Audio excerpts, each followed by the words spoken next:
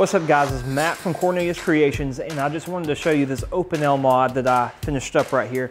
You may have seen this on my other videos right here, but what I basically did was the crackle effect over here. And you can see the red acrylic paint I put on there, and I did a duotone stain. So I think that turned out pretty cool.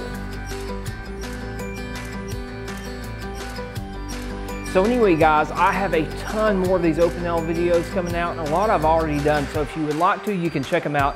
And if you like the video, hit like and hit the subscribe button if that's your thing. Take care.